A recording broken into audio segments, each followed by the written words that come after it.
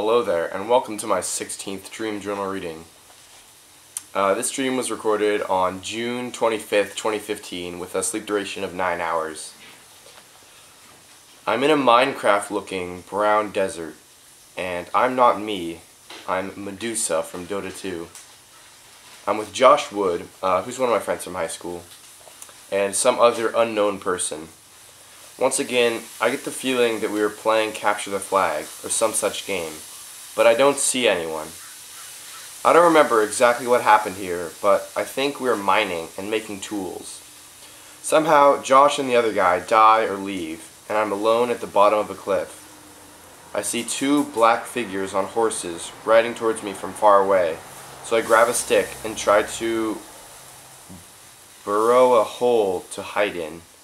Next thing I know, they're right next to me and introduce themselves as game moderators. I talk to them for a bit, I don't remember what about, and they give me a better sword and ride away. This dream continues, and I remember being in a swamp, but nothing memorable happens, and I eventually wake up.